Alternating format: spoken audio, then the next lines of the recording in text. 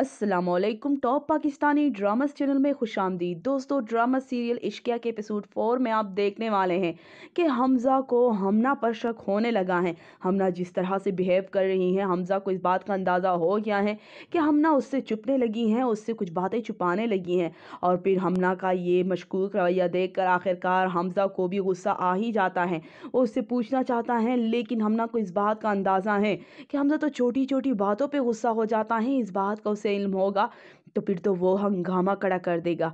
और आखिरकार हमज़ा भी खोज लगा ही लेता है कि हमना के इस चुप रहने के पीछे वजह क्या है।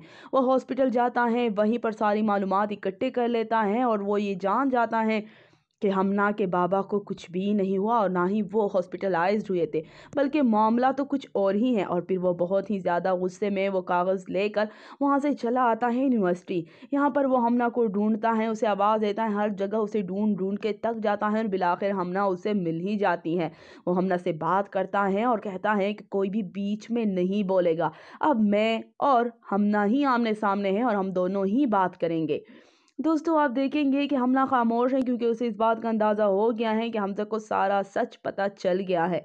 और फिर हमज़ा उसके सामने वो कागज़ ला के रख देता है और कहता है, अब बताओ, अब क्या कहोगी? तुम्हारे सामने ये सारी सच्चाई आ गई है और मेरे सामने भी आ गई हैं। कोई तुम्हारे अब्बू हॉस्पिटल में एडमिट नहीं थे और ना ही कोई ऐसी सीरियस कंडीशन हुई थी। मुझे बताओ, तुम मुझसे चुप क्यों रही हो? तुम मुझसे क्या कुछ छुपा रही हो? और फिर दोस्तों, आप देखेंगे कि आखिरकार हमज़ा पर हमना के इस छुप का राज भी खुल खुल जाएगा और उसे पता चल जाएगा कि हमना की मंगनी हो गई है, उसका निकाह हो चुका है और वो बहुत जल्द किसी और की हो जाएगी। और ये बात हमज़ा बर्दाश्त नहीं कर पाएगा और इसी बात का बदला लेने के लिए वो इस्तेमाल करेगा रूमी का। रूमी जो कि हमना की बहन है, वो पहले ही से हमज़ा में इंटरेस्टेड है और अब जबकि हमज़ा उसमें इंटरेस्ट दिखाएगा तो वो तो पहले से ही तैयार बैठी हैं और ज़्यादा उसकी जानिब खींची चली आएगी। आप देखेंगे कि हमना उसे समझाने की कोशिश करेगी, लेकिन रूमी कुछ भी नहीं समझेगी, बल्कि वो तो हमज़ा की मोहब्बत में अंधी हो चुकी होगी और हमज़ा उसके ज़रिए हमना से इंतकाम लेगा।